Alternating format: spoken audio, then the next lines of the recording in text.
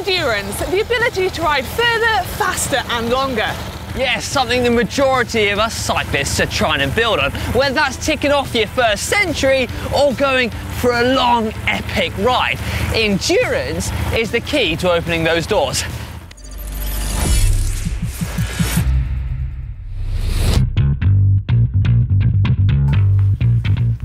So in this video, we're going to give you some advice on how to train your endurance with limited time, and it involves a lot of this.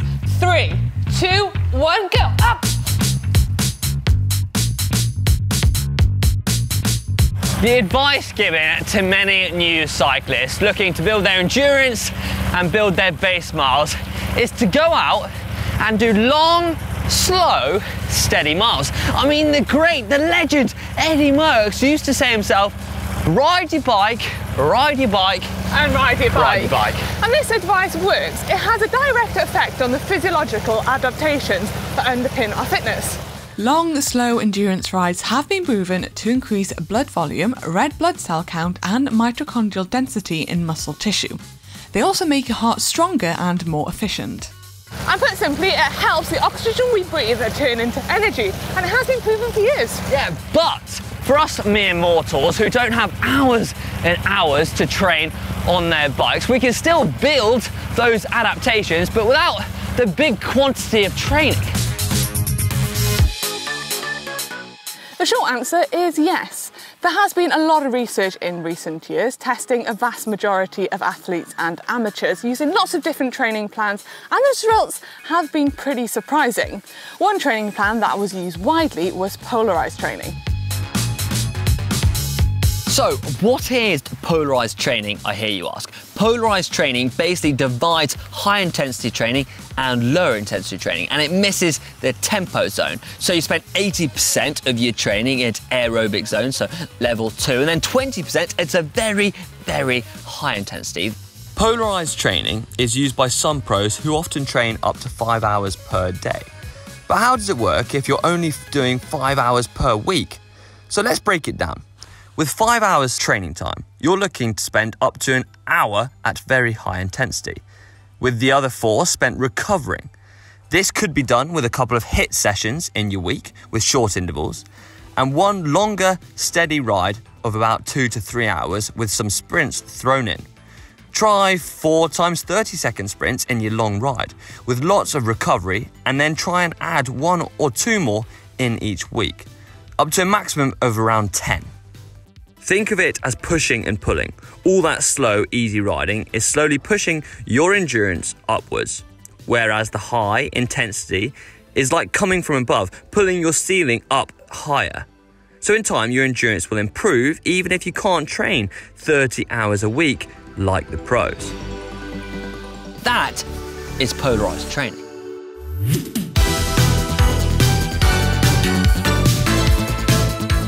So now we know it's possible to train endurance with limited time. How does this look practically? Well, first of all, we need to plan our sessions. We need to maximise the time we have and make every minute count.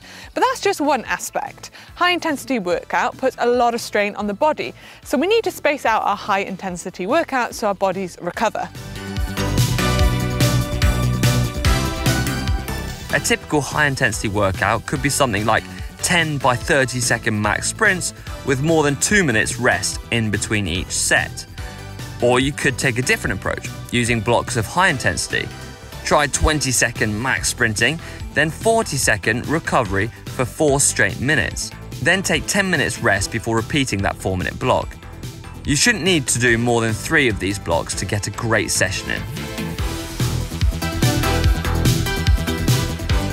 Right, my rest is nearly up. Time to go again.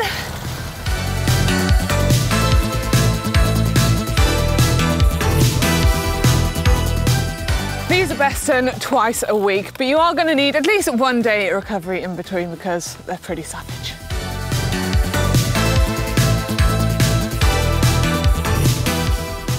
These intensities, they're not easy.